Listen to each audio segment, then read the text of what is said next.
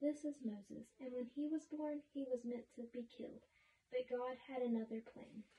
Moses was an Israelite who lived in Egypt, where there were also a lot of Egyptians. Too bad they couldn't all just get along and see each other as the same. But you'll soon find out the Israelites and the Egyptians were treated very differently. A new king who was called Pharaoh came into power in Egypt.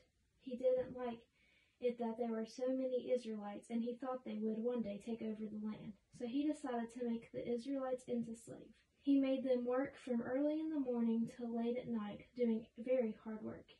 Even if they tried, the Egyptians wouldn't give them a break. They would just make them work harder. It was very bad. Pharaoh did all this and still wasn't happy. The Israelites were still growing in number, so he decided to make a law. If any boys were born into the Israelites, he would have killed them. At this time, there was an Israelite couple who were expecting to have a baby. When they had a baby boy, they decided to hide him because they wouldn't let anyone kill this beautiful, precious baby of theirs. They hid the baby for 3 months, but as he got older and didn't sleep as much, and he cried louder than before. So his parents did the only thing they could do. They made a strong basket and put blankets around the baby and placed the basket in some tall grass in the Nile River. The baby had a sister named Miriam, and she watched from a distance to see what happened to her baby brother. While she was watching, she saw someone coming. She realized it was Pharaoh's daughter and her servant. They were dressed like they were famous, and she had seen her before, and she remembered what she looked like. Pharaoh's daughter was coming for a swim.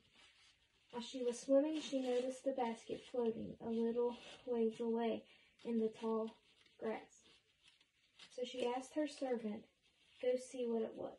The girl brought the basket over to her, and when Pharaoh's daughter opened it, the light startled Moses, and he woke up and started to cry.